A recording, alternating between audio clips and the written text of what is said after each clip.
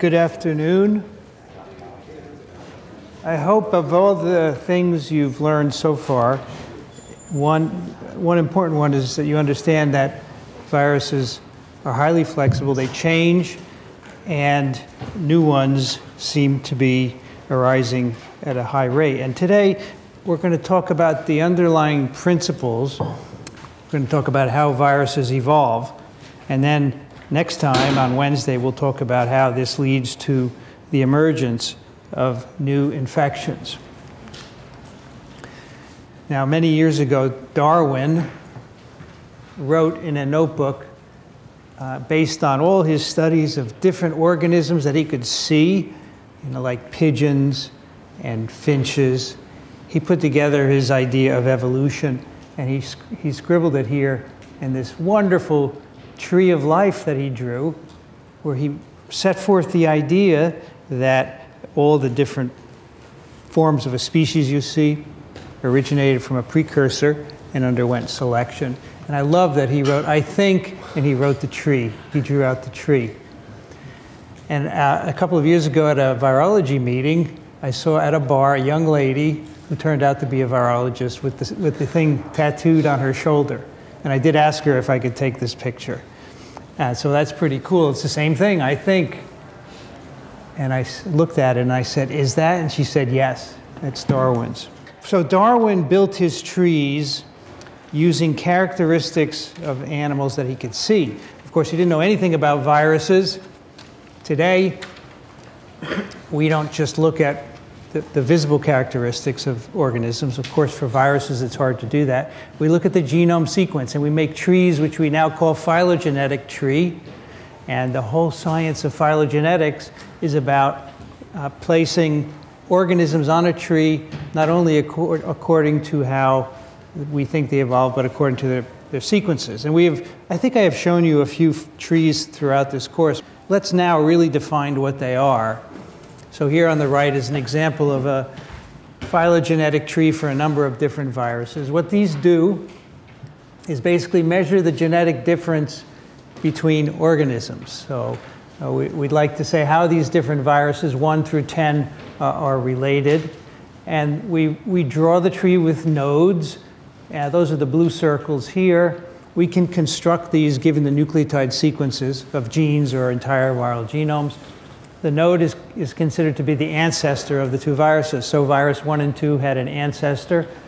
And that ancestor had another ancestor which gave rise to two other viruses, which are on different parts of the tree because their sequences are different. And so the idea is that you have a common ancestor which gives rise to two different viruses, and then the two viruses evolve independently from that original one. And sometimes we don't have these ancestors. In fact, often we do not have them. They're inferred.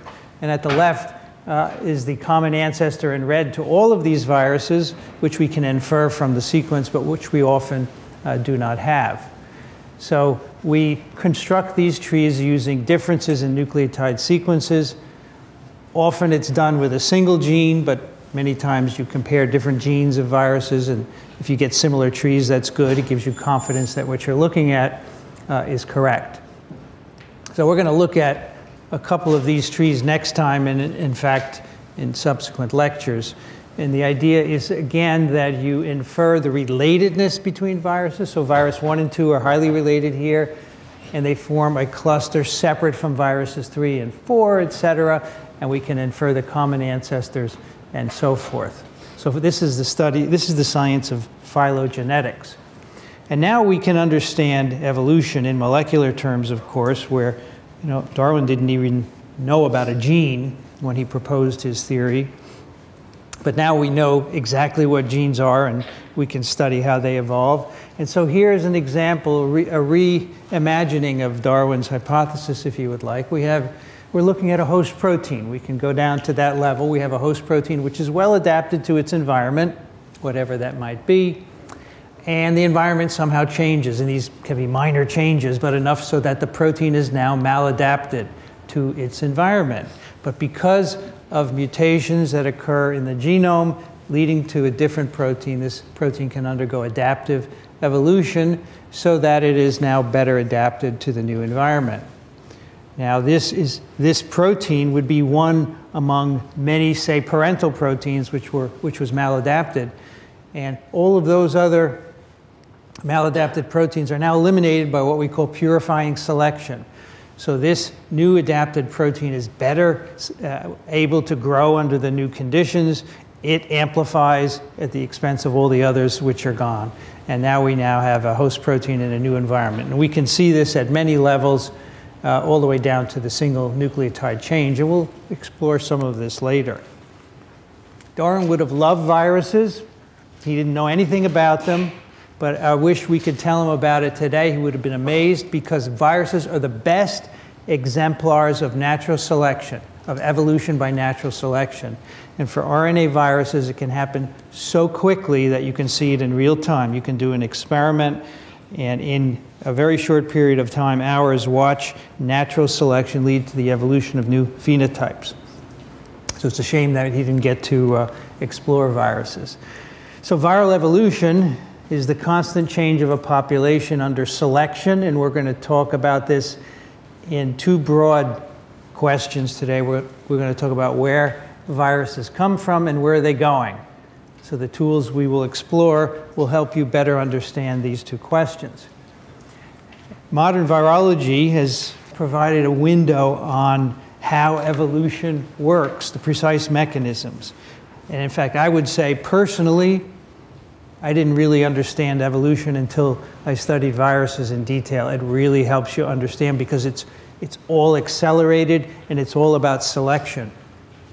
So the concepts are distilled here as host populations for the viruses change. Viruses are selected that can infect them.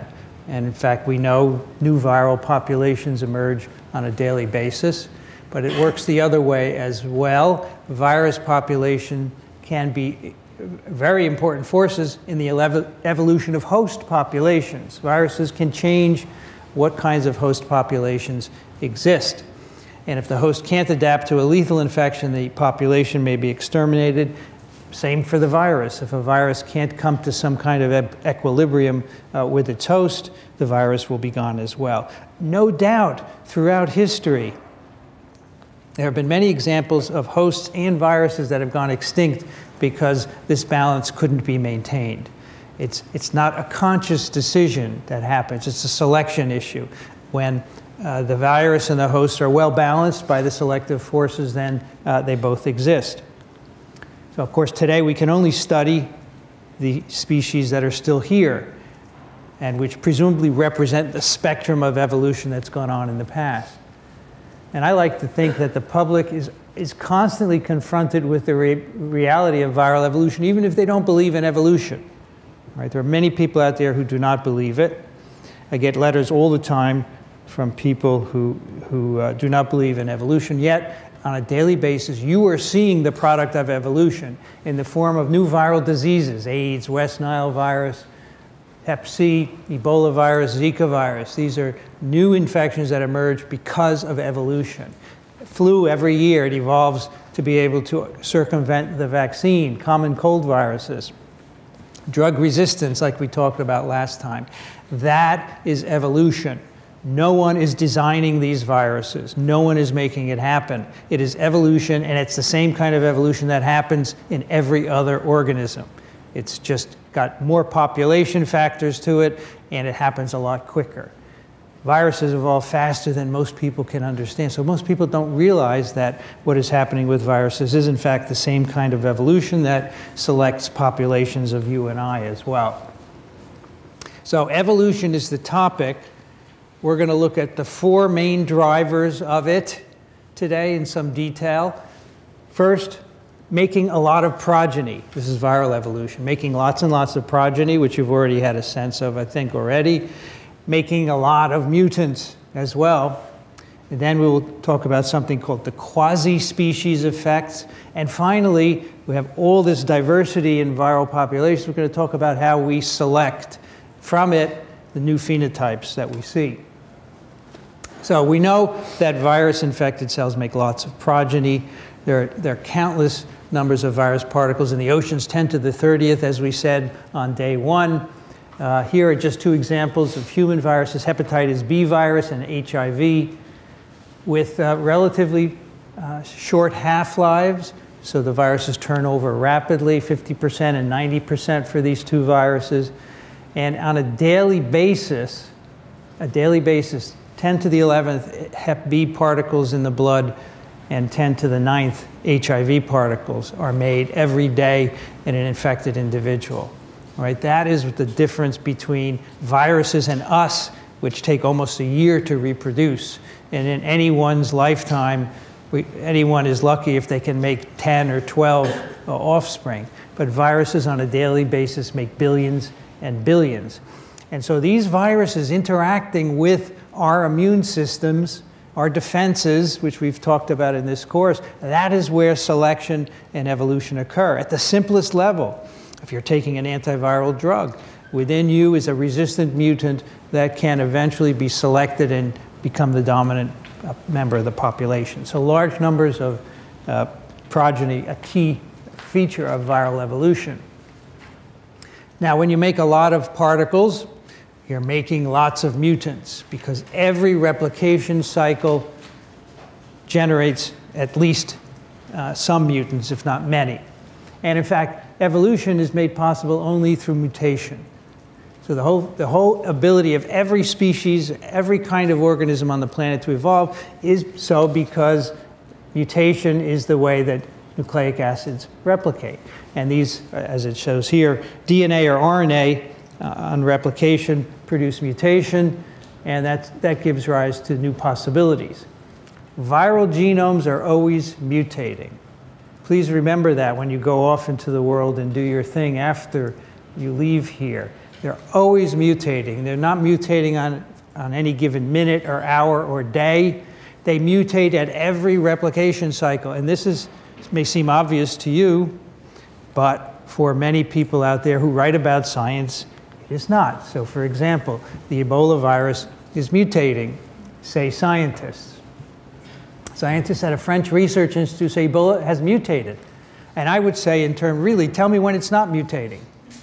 It is mutating always. I think what they mean is that there's a phenotypic change, probably, but can you imagine that a science writer doesn't get the difference between genotype and phenotype? I'm not surprised, because it's been a long time since they've taken a science course, and they probably never took a virology course, which would crystallize for them what a mutation is. You will see dozens and dozens of headlines like this for the rest of your life, and for some reason, they don't get it, no matter how much I rail against it and write. But again, remember, viruses are always mutating. Whether the mutation means anything, whether it results in a change in the properties of the virus, that's the real question.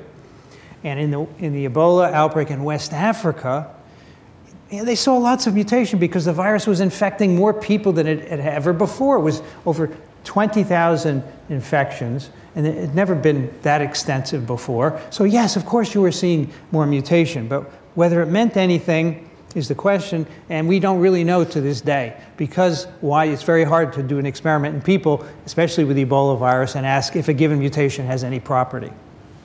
And we may talk about that next time to a certain extent. Now, last time we talked about the mutation rates of RNA and DNA viruses. Let me repeat the two again. These are very important concepts. All nucleic acid polymerases are error-prone.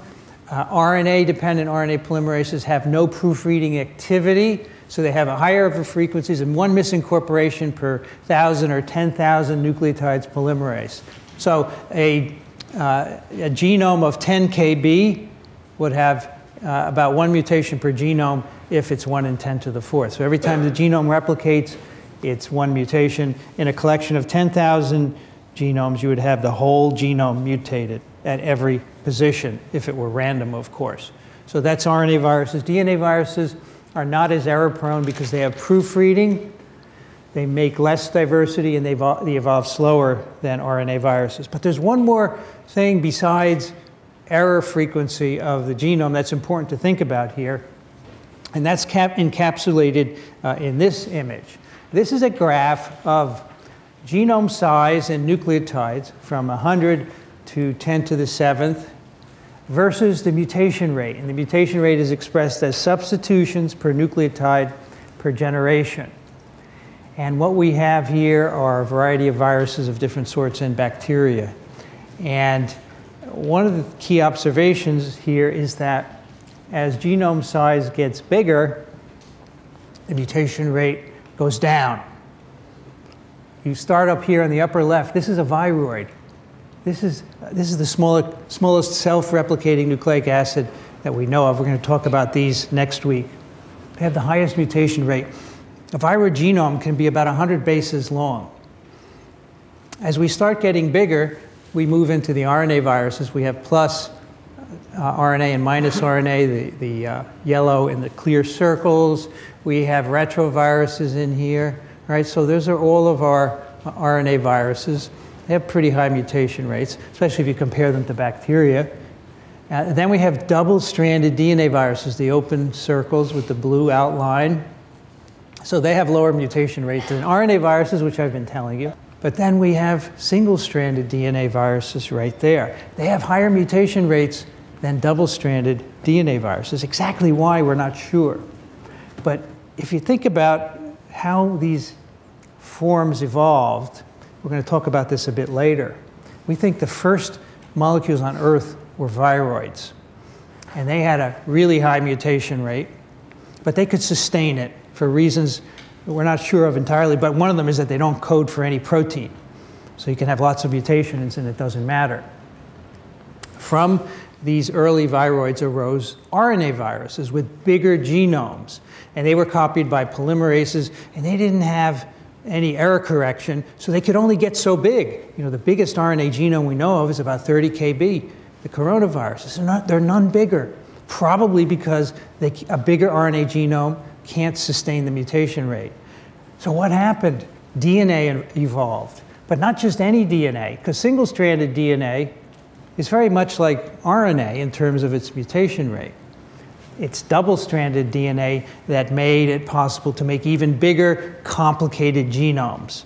And we talked in this course of DNA viruses with genomes of over 1 million base pairs in length. So obviously, introducing error correction into that DNA polymerase allowed you to get even bigger genomes. And of course, to get cells, you had to have that as well. So a cell could never have an RNA polymerase because it wouldn't be able to get big enough and complicated enough. So here we have, you can compare the mutation rates of DNA and RNA viruses, and it confirms what I've already told you. But the other takeaway here is how to get bigger, organisms needed to have double-stranded DNA. And we'll get back to this evolution business in a moment. Now, one of the other things I want to talk about today that's very important for understanding how viruses evolve is the quasi-species concept. You know, the original definition of a species is that two organisms are different species if they mate and the offspring are not viable, right? So, you know, a horse and a donkey are two species. When they make mules, but the mules can't propagate. So that means the two are, but you can't do that with viruses very easily, right? So that's why we call them quasi-species, because people name viruses this species and that species, but it doesn't follow the classical definition. Now, this idea of a quasi-species concept came about in 1978. This paper published in Cell, Nucleotide Sequence Heterogeneity of an RNA phage Population. And what they wrote, they studied an RNA bacteriophage called Q beta. Q beta phage population is in a dynamic equilibrium with viral mutants arising at a high rate and being strongly selected on the other. The genome cannot be described as a defined unique structure, but rather as a weighted average of a large number of different sequences. So this was shocking to everyone. Everyone thought, this is a virus, and here's the sequence. You can write it out on a piece of paper, and that's this virus. And most people, including myself, didn't really get this for many, many years. But the point is that populations of viruses are equilibriums of non-identical but related replicons, and that's what we call a quasi-species. It's not one sequence, but it's a mixture of sequences, as we'll elaborate right here. So on the right is the sequence of poliovirus that I figured out in 1981 as a postdoc, which took me a year of my life to do. And it's 7,440 bases. And it's one sequence. And I said, aha, this is the sequence of poliovirus. Guess what? It's not, because poliovirus looks like that on the left. Each of those lines is a poliovirus genome, and this is how they differ. They're all different pretty much. Just how different they are depends on how big the population is. You probably don't have every possible genome sequence, obviously, because that wouldn't be a poliovirus anymore. But it's safe to say that the RNAs, if I gave you a tube of poliovirus and you could sequence each RNA, most of them would be different. They certainly would not be the sequence on the right. The only reason I was able to get that sequence is because I determined the average for the population. The average sequence, or the consensus. There's probably no virus in a tube of polio that looks like that, but rather it looks a little bit like that with changes throughout it. All right, so that's what a quasi-species is. Think about it as a tube of any virus given to you is not one sequence. It's many, many sequences. If there are 1 million plaque-forming units in that tube, there are probably 1 million different sequences in the tube as well. All right, that's the quasi-species. So why is that important? Why do you care? It's important because if you take a virus and infect a cell or an organism, you're not infecting with a single virus particle. You're infecting with a population.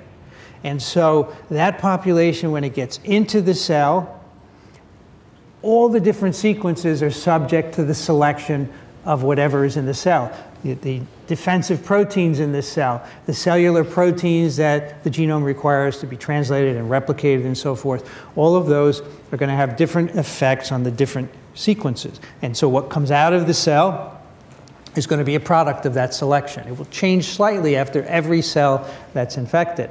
And when the virus goes from host to host, it's going to undergo another round of selection.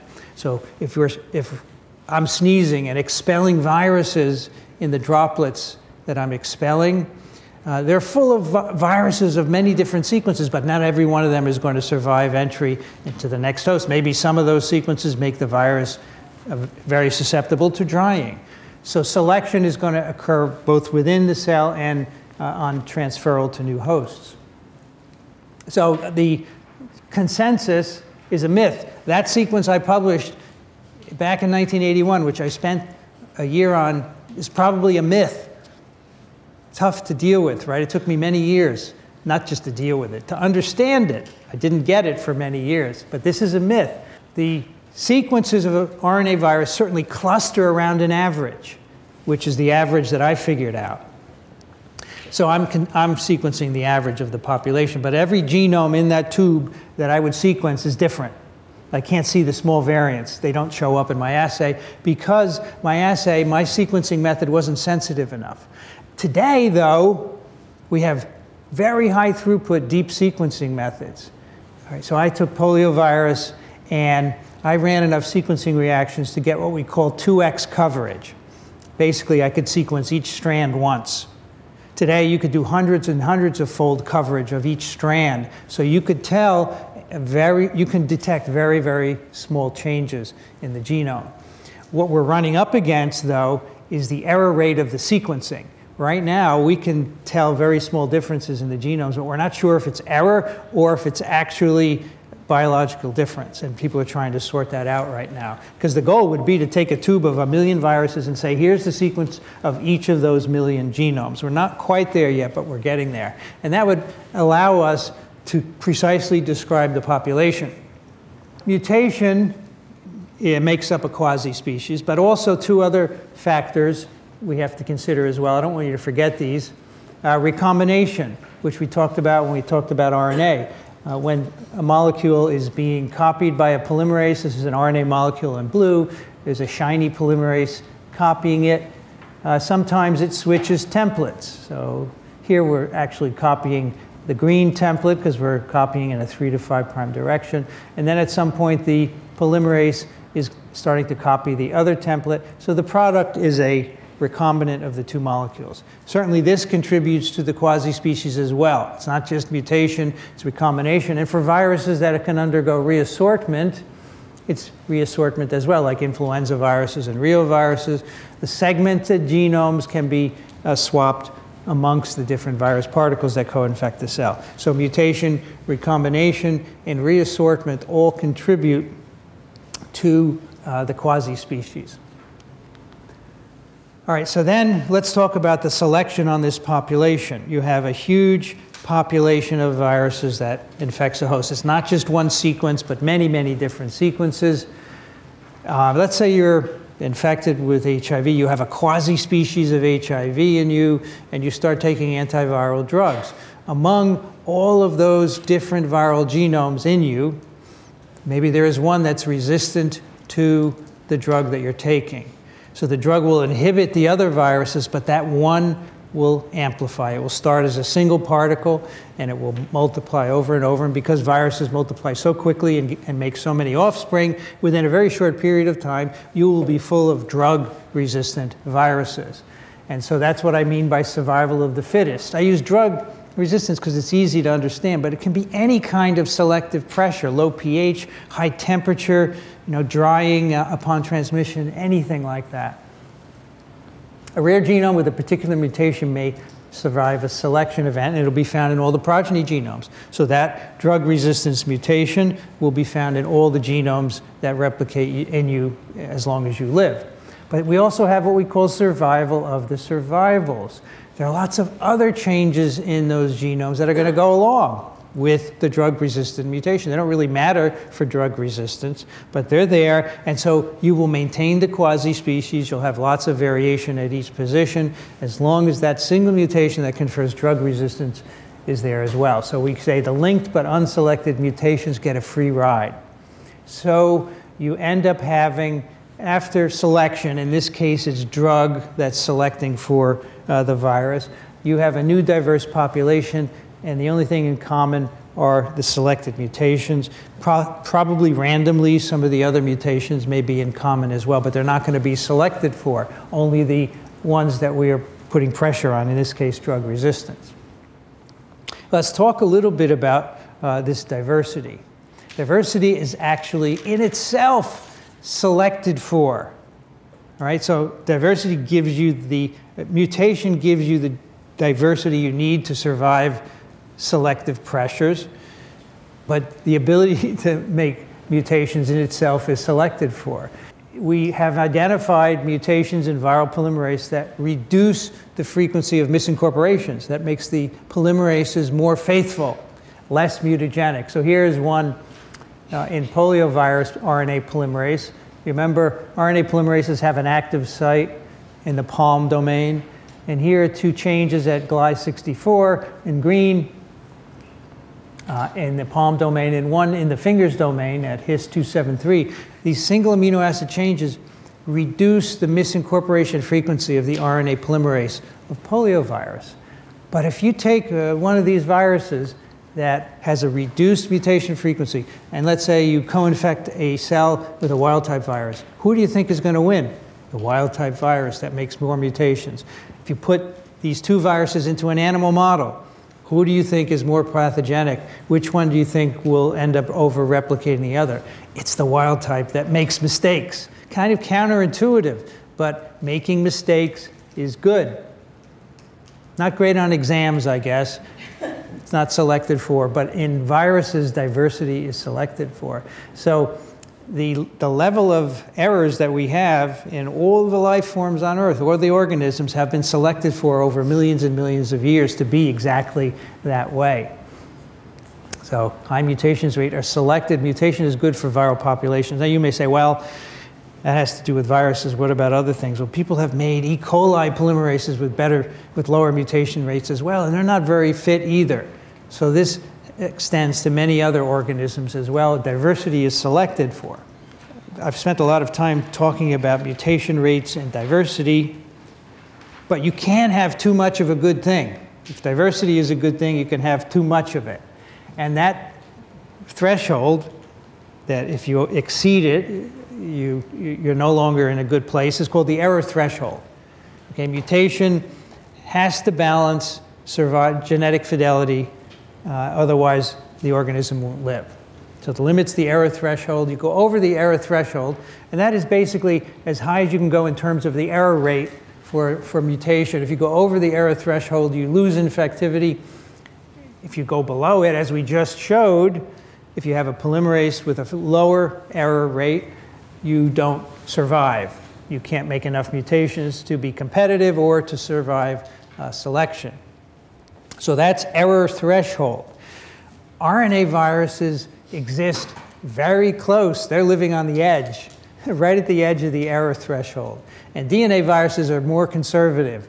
They are far below the threshold, right? So it's like liberals versus conservatives of the viral world. The RNA viruses and the DNA viruses. Let's take a look at some experimental evidence for this. So we'll look at a DNA virus, and we take a cell culture infected with this virus, and we incubate the infected cells with a base analog, and we'll use 5-azacitidine. And this is a modification of C, which is incorporated as C. So the polymerase will put it in whenever it sees a G. But when it's copied, it looks like a T to the polymerase. And so it puts in, instead of a G, it puts in a T, and you introduce mutations. So this is a mutagen, basically. It causes G to A transitions. And this DNA virus, when you do this, the mutation rate increases several orders of magnitude, 100 to 1,000-fold. In other words, when you treat infected cultures with this chemical, you get 100 to 1,000 times more viral mutants. So that's telling us that the virus is existing way below its error threshold.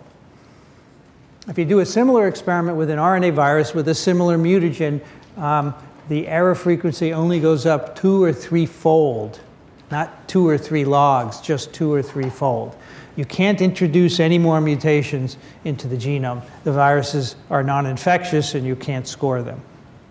So this is some of the evidence that DNA viruses exist way below the error threshold, and RNA viruses are close to it. Here's another example with an RNA virus, which illustrates another point that I want to make. This is an experiment where we're treating poliovirus-infected cells with ribavirin, which is a similar chemical. It's a modified base that introduces mutations into the genome. And here, we're looking at infectivity. So wild type is about 100% infectivity. And then we're looking at the infectivity as we increase the dose of ribavirin. So on the x-axis, we're increasing the dose of ribavirin. And we take the viruses that come out of each point, and we can sequence the genome and see how many mutations we've actually introduced by ribavirin. What you see is really remarkable, that only introducing just a couple of mutations, the infectivity goes from 100% down to about 30%, okay? And then you put 6 or 7 in, you're almost 0.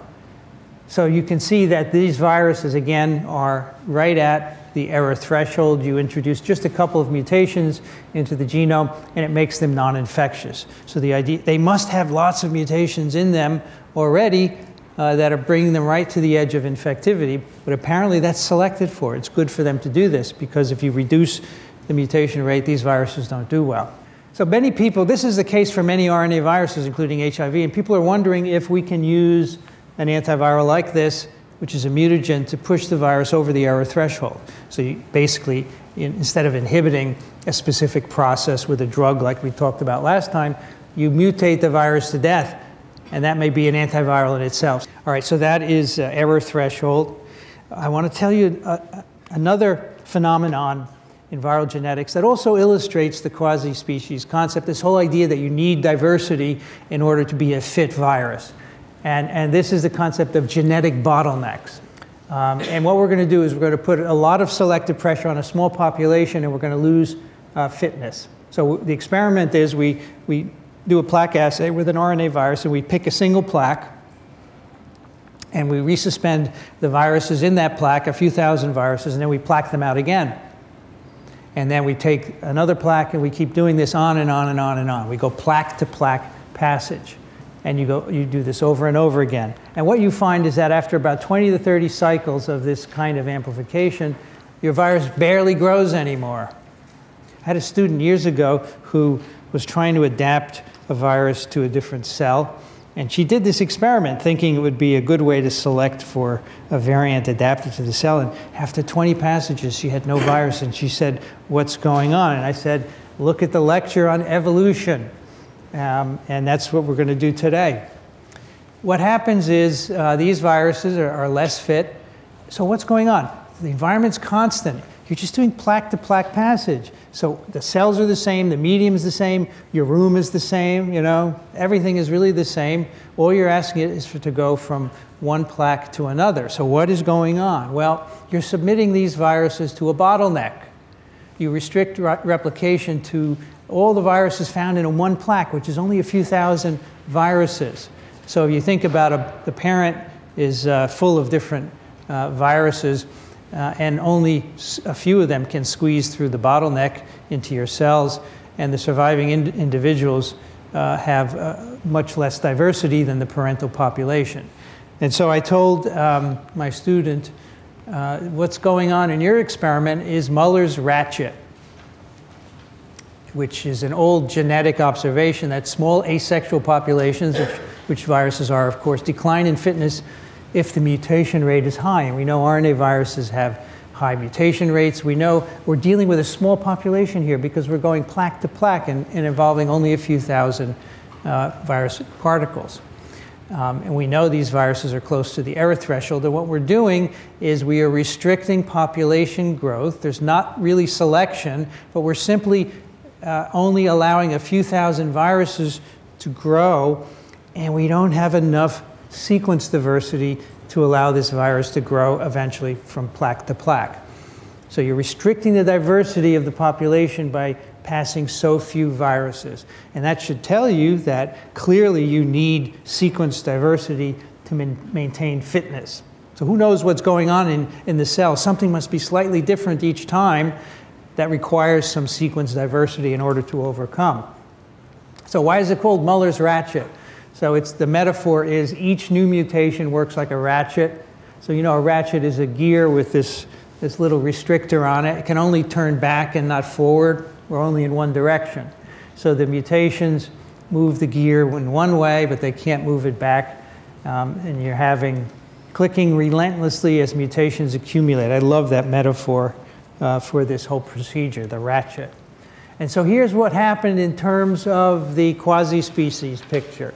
So on the left is our initial virus population, the quasi-species with lots and lots of different genome sequences that they all have variations at many positions. When you do a high multiplicity passage, you have this whole population to draw from. So if there's any odd selection going on in the infected cells, there will be a mutation in the population that can overcome it. So even though it looks like the conditions are exactly the same to us, they're not. They're slightly different from day to day, from cell to cell, requiring different mutations to overcome them. You know, who knows, maybe the cells were a little less confluent one day than another. There were slightly different proteins produced, and that imposed the selection on the virus. But if you have your very diverse population of viruses, you can overcome that. Those are large population passages. Now, what we did in our plaquing experiment, we pick one of these genomes, right? Or probably more than one, because even in a plaque, the few thousand viruses, they do have a little diversity. But just for illustration, let's say we pick one of these and we keep passing it. Eventually, they're all going to have many mutations in common, and the overall diversity is going to be very low. If you look at the column on the right versus the column on the left, you can see this one on the left has much more diversity. And so this population of viruses is unable to respond to whatever selective forces are occurring in this relatively simple experiment of a plaque-to-plaque passage. And that's why the fitness decreases. So this is another way of saying that you need to have sequence diversity in order for virus populations to be successful. Here's an example, a real-world example of this experiment. This is fitness decline after passage through a bottleneck. So here we have a bacteriophage, 40 bottleneck passages, plaque to plaque, 22% decrease in fitness. VSV, 20 passages, 18%. Foot and mouth, 30 and 60. HIV, big decrease here after only 15 passages, and another bacteriophage as well. So this is a universal phenomenon. You notice These are all RNA viruses. The same would happen with DNA viruses, but since they're way below the error threshold already, you'd probably have to passage a lot more to get the same effect. So are you thinking, what does this have to do with the real world? Do you ever encounter a bottleneck in the real world? And I would say yes. Let's think about how viruses are transmitted in nature. So aerosol transmission, when I'm coughing and sneezing and the little droplets are being expelled, they don't have very much virus in them, and that's going to infect a new host, and that host is going to sneeze and pass it to another and another. It's kind of like a bottleneck. You're restricting it to very, very small passages.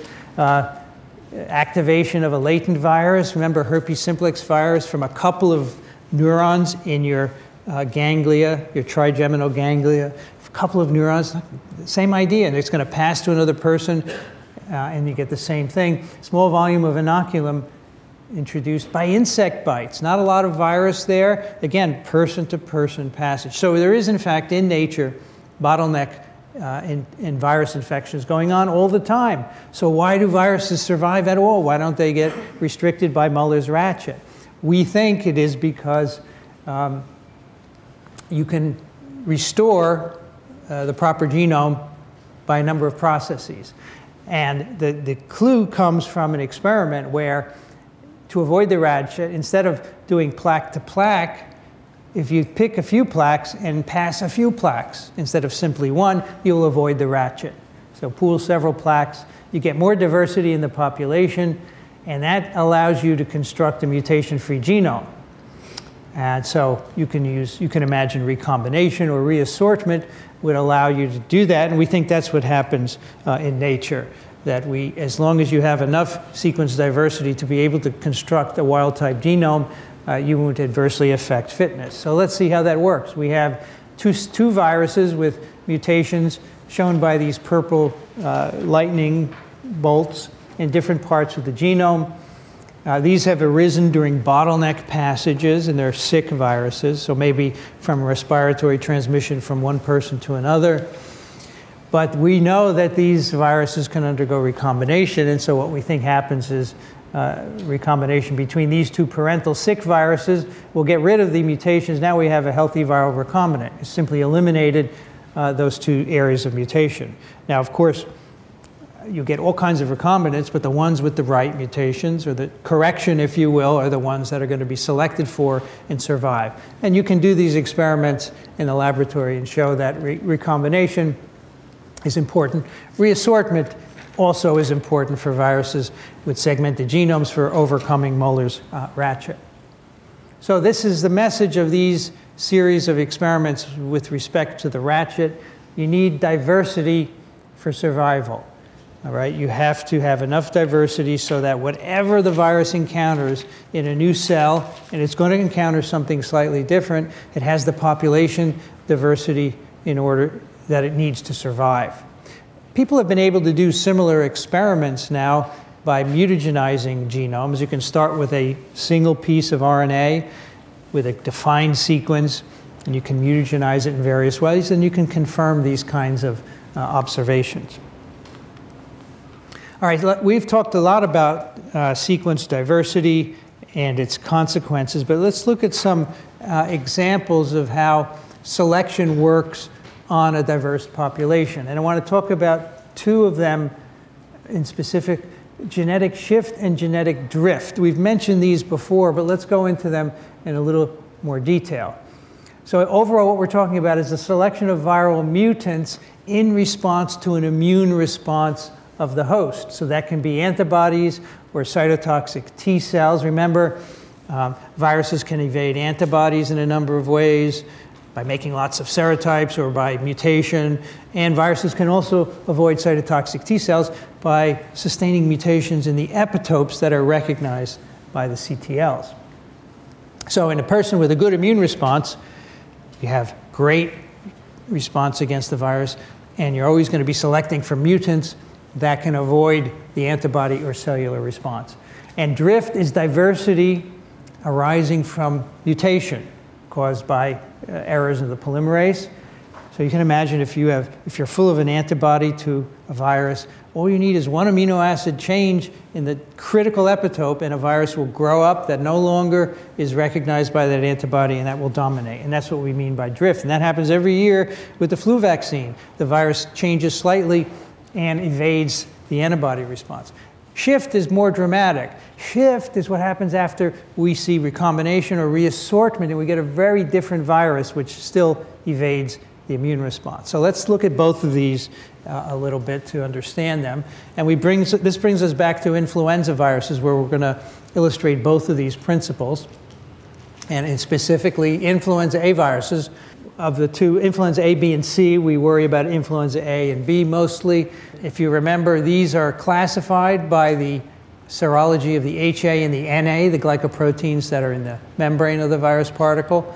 And we call influenza viruses HXNY, H1N1, H3N2, et cetera.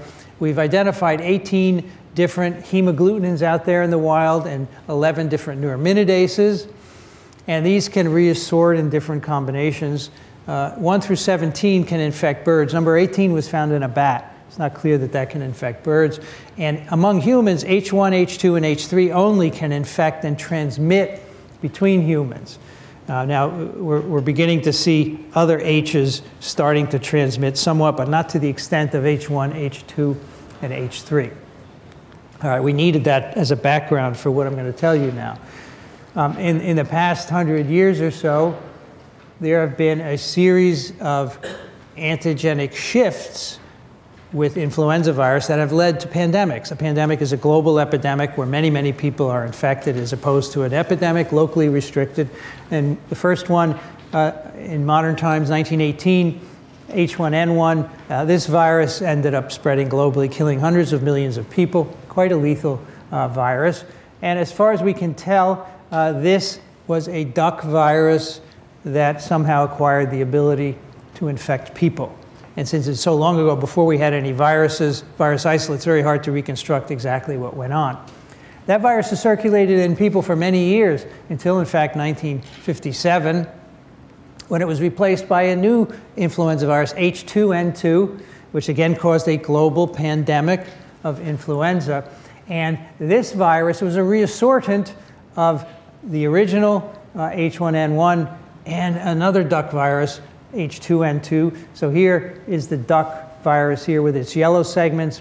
So you can see this 57 isolate obtained 1, 2, 3 RNA segments from this duck virus and had the others from the original H1N1. So in particular, the HA and the NA genes are what makes this an H2N2. They came from the duck. And the H1N1 genes of the 1918 are gone. Shift forward to 1968, another pandemic virus emerges, H3N2.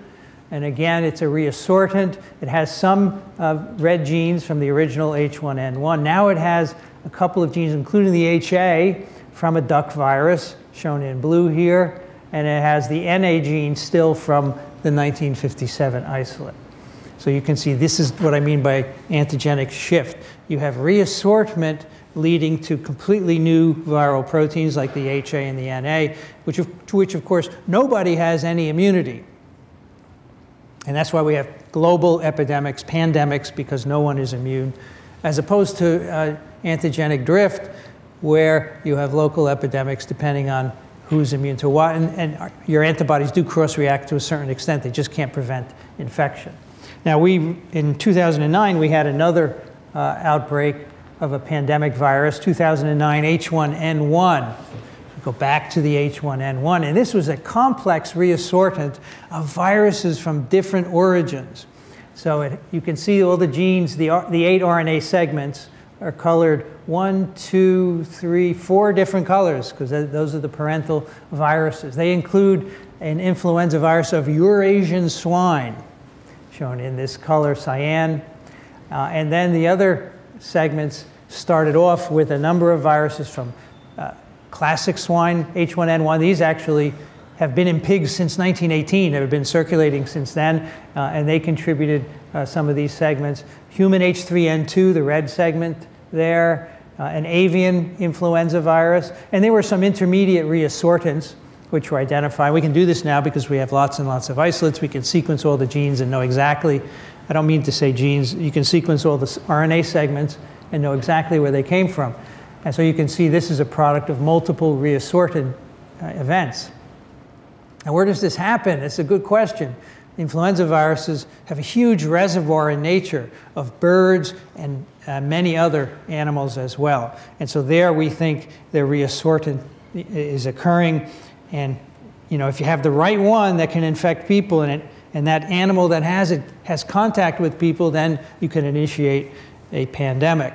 We think pigs are an important part of the equation because they often get infected with avian viruses, and we think a lot of the reassortment may occur in them as well. So that's an example of antigenic shift. We have discussed drift before, but let me remind you what it is. There on the left is the influenza virus particle, and the hemagglutinin is in blue. The hemagglutinin is expanded on the right here. And it is, of course, embedded in the viral membrane down at the bottom. But at the top is the sialic acid binding site. That's the receptor for the virus. And antibodies that we make against the HA induced by infection or vaccination typically bind to the top of this molecule. Those are the areas colored in blue and orange and magenta. It only takes one amino acid change in these epitopes for the virus to be able to evade neutralization by the antibody. So antigenic drift is random mutations, again, in a quasi-species caused by error-prone nucleic acid synthesis. Random mutations that give a mutant HA which happens to have the amino acid change that escapes the antibodies. If that starts in one person, it will then dominate that person, spread to others, and so forth. And eventually, by the next season, we have to change the vaccine.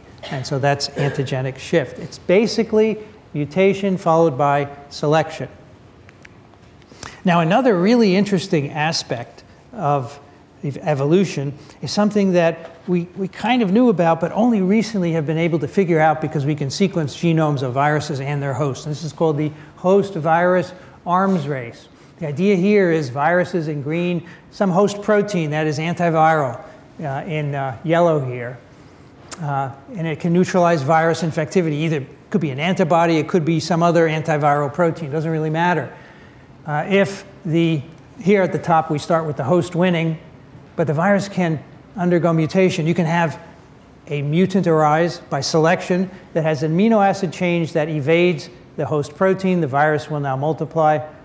The host then has to respond back to change and neutralize the virus mutation. And this goes back and forth, back and forth. And that is why on the title page of this lecture, I have a quote from Lewis Carroll. Around here, it takes all the running you can do just to stay in the same place. This whole process of events here is called the Red Queen hypothesis, because that was what the Red Queen said in Alice in Wonderland. And what she was referring to was the virus-host arms race. She didn't know about viruses back then, but that's what is happening. In order for both virus and hosts to exist, both have to change back and forth. And we're beginning to realize this. That's why we call it a host-virus arms race, and it's actually called the Red Queen hypothesis. So here's an example of how we can look at this. You take a primate phylogeny. We have a whole host of our ancestors of different species of primates. We arrange them in a tree based on their sequences. And we can look at genes. Let's say we have a gene that we think is involved in antiviral activity. We can look at the sequence of that particular gene among all the different primates that are arranged according to this tree. And we can find bases that have synonymous changes. In other words, the base change doesn't cause a change in the amino acid. We call those synonymous changes. They're in green here. The red ones are non-synonymous changes. Those are changes that lead to amino acid changes. Those are the ones we're interested in. Okay, now, there are computer programs that will take all these sequences and tell you where the non-synonymous changes are. And then you can identify ones that are positively selected for throughout the tree in your lineage. So if they just occur randomly and disappear, that's not interesting. But if they occur and they are maintained, they are positively selected for, that suggests that if this is an antiviral protein, this particular mutation, amino acid change might be important. But even better, you can go on and test it to see if, in fact, what's happening is what you think it is. So we can determine the phenotypic consequences. We can take the virus and the host protein in some in vitro situation, some cell, and we can make the changes in the virus, we can make the changes in the host, and we can see who wins. We can see who replicates and who doesn't replicate. So we can assign specific changes to the virus being able to replicate and the host being able to compensate for that replication as well. And so, for example, we have here a particular amino acid change. It's S in some of the species. Remember, this is a primate protein, and it's G in some others.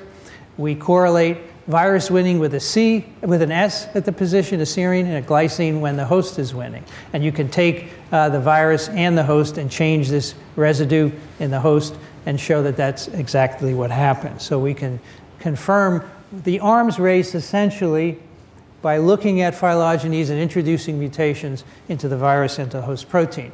And I want to show you two examples of how these conflicts, we call these virus-host conflicts, how they've driven evolution of the immune system. On the right is PKR. Anybody remember PKR? It's before the last exam, I know, but PKR is that RNA-activated protein kinase. It's activated by double-stranded RNA. It is a broadly antiviral protein. Remember, so many viruses encode antagonists to this protein, and here are some of them. Herpes, flu, pox, hep C, different antagonists. And people have done this host virus mapping that I just told you with PKR and the antagonists from each of these viruses. And look, many of the viruses target the RNA binding domain. The little red arrows are changes that have been selected for during evolution that antagonize a viral change. So some of them target the RNA binding domain, some of them target the kinase domain of the protein. And the fact that these changes are all over PKR tells us that this is a protein involved in antagonism by many viruses at many different places. In contrast, here is a protein called TRIM5-alpha, which is involved in antagonizing HIV-1, specifically by binding to the capsid, so much more restricted and a very specific mechanism. And if you map the arms race between TRIM5-alpha and HIV capsid, those are the red arrows right there. You can see they're restricted to a very small part of TRIM5-alpha. So you can do this with known antiviral proteins and viruses. Sometimes you can go back and take a virus, a series of isolates, and look at a particular protein that's changing and actually learn that it's an antiviral protein. Now, despite this, we have a lot of diversity. We do have some restrictions which we don't understand. And I do think I mentioned this before. There are only 3 serotypes of polio, but lots of rhino. There's 1 measles. There's continuous influenza variation.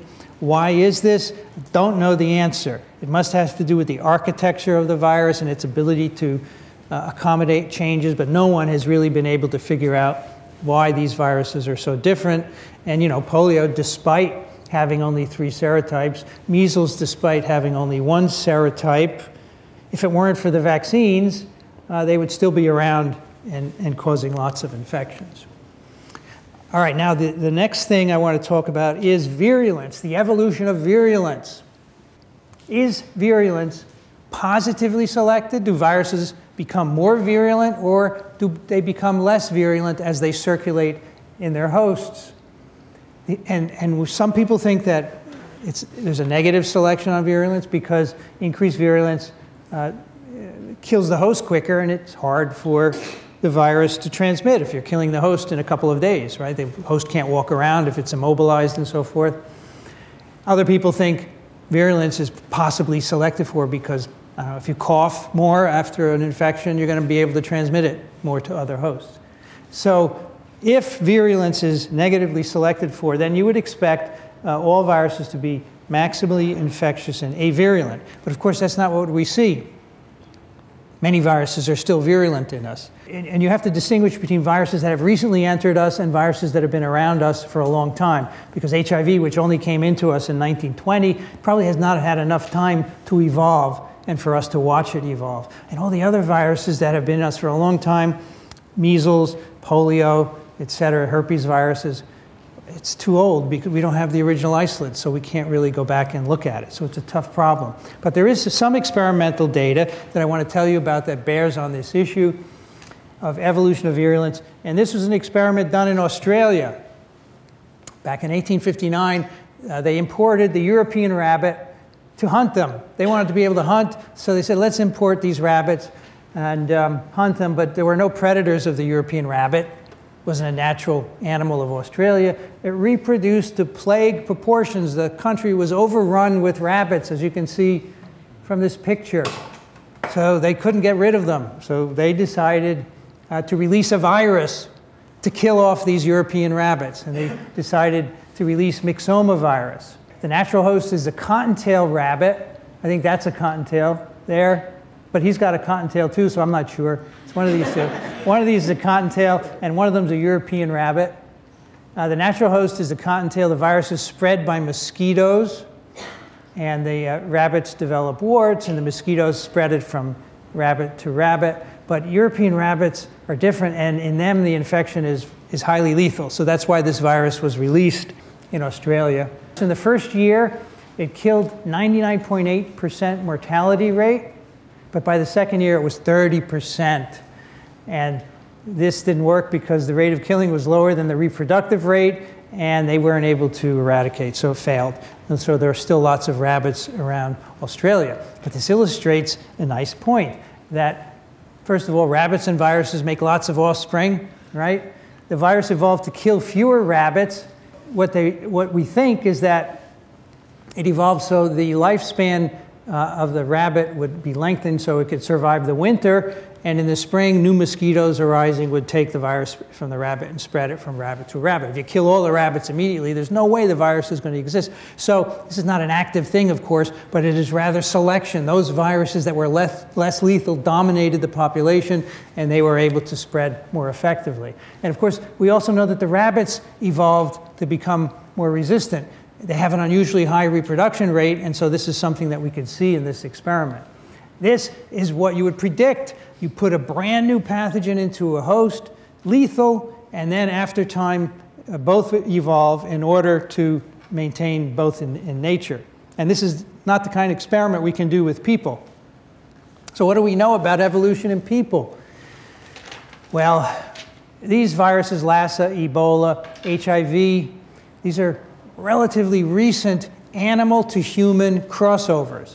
HIV crossed over in 1920, as we'll see in a bit, and it hasn't had time to evolve. It's still quite virulent in people. It hasn't had enough time, probably, to evolve, because we are not rabbits. We don't reproduce as effectively as rabbits. We haven't evolved either.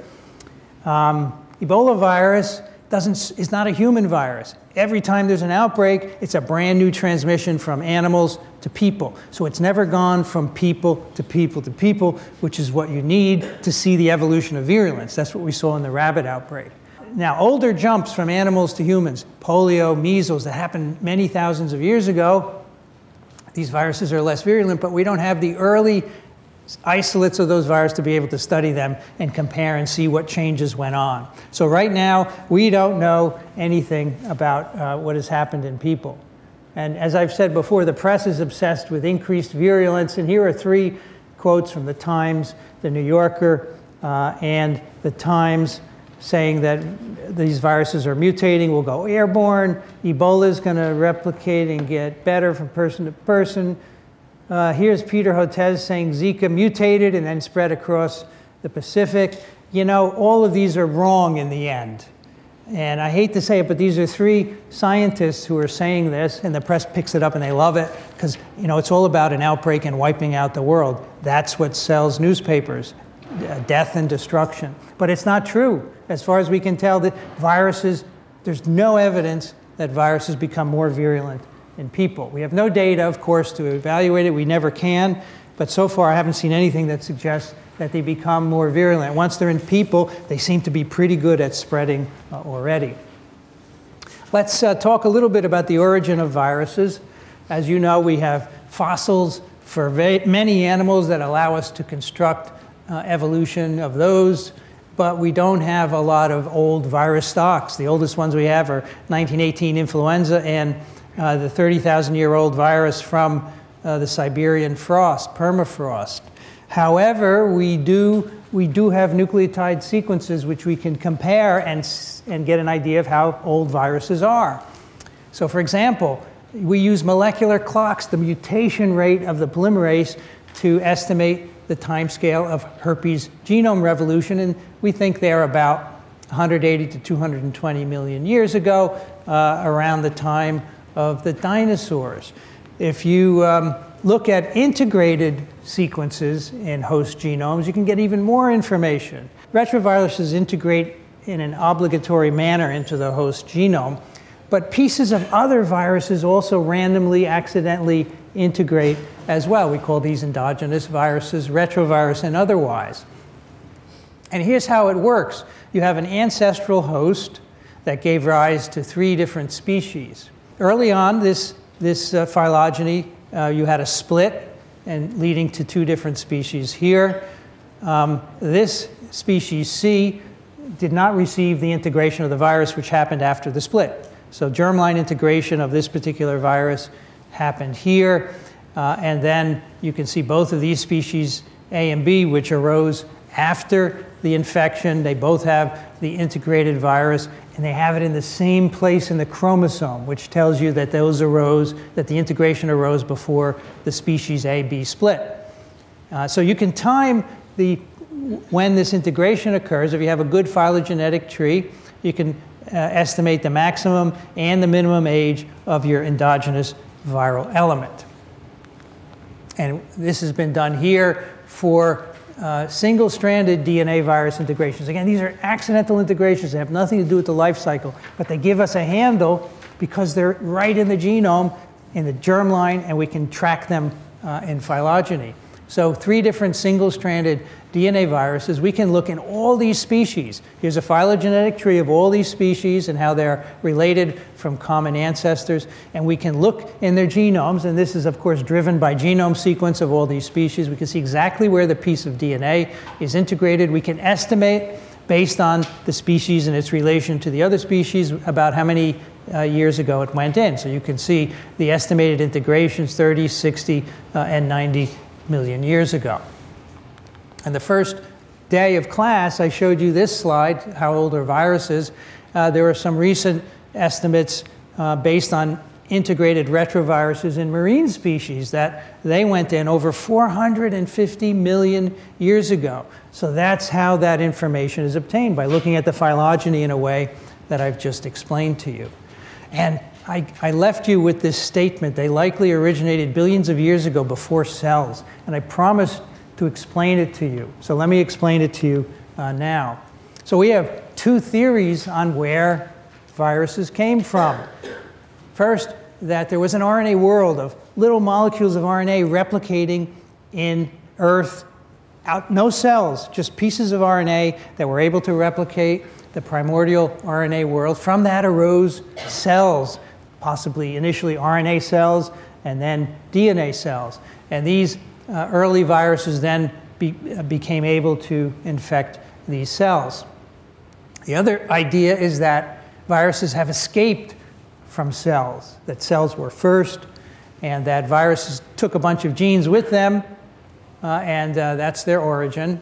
The idea that viruses arose before cells, so the last universal cellular ancestor, that's some hypothetical ancestor of all cells on Earth.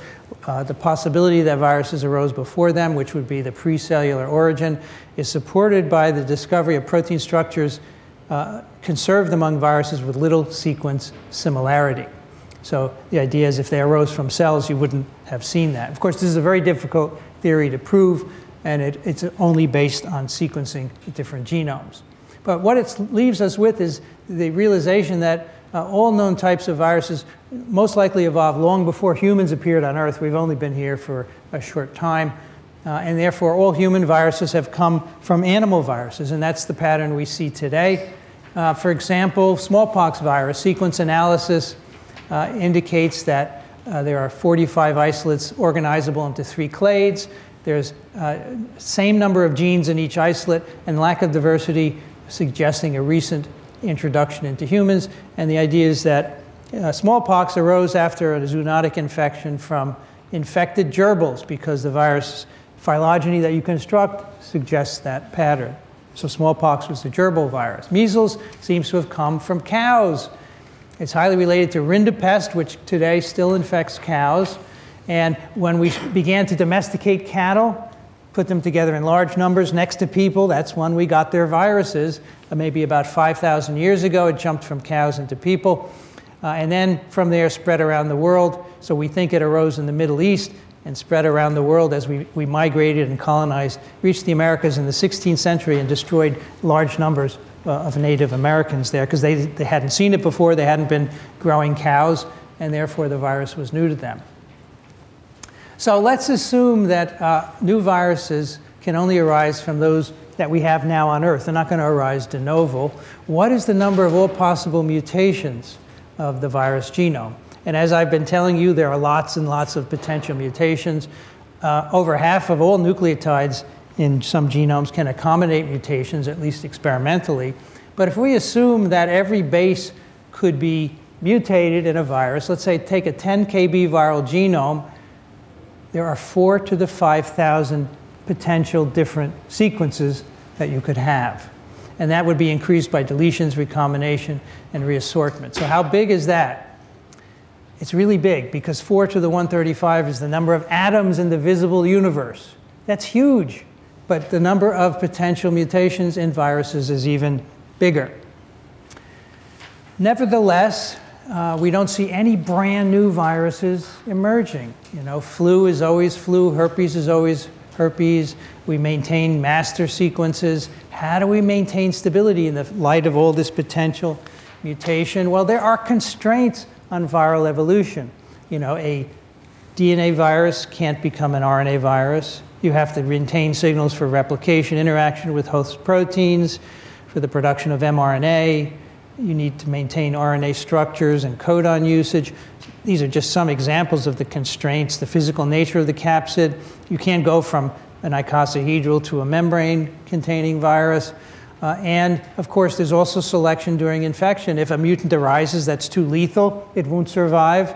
Or if it's not able to replicate enough, it won't survive either. So selection has weeded out many of those mutations. So let me leave you with this thought. So as you know, we are 98 or 99% chimp as far as our genome sequence goes. If you line the two up, 99% of our sequences look just like that of chimp. It took 8 million years for those 2% or 1% differences to arise and be selected for in people. Now, when you're infected with poliovirus, it takes about 5 days to go from the infection out to the respiratory tract. You get far more genetic change in those 5 days than from chimps to humans. Can you imagine what a virus could do with 8 million years or even more?